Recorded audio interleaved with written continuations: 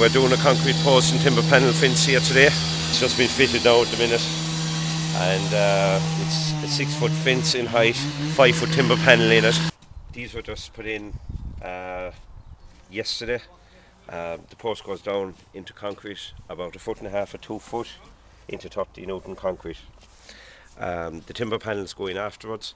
Timber panels used here are fully pressurised, fully treated, and there's a 20-year guarantee with all products.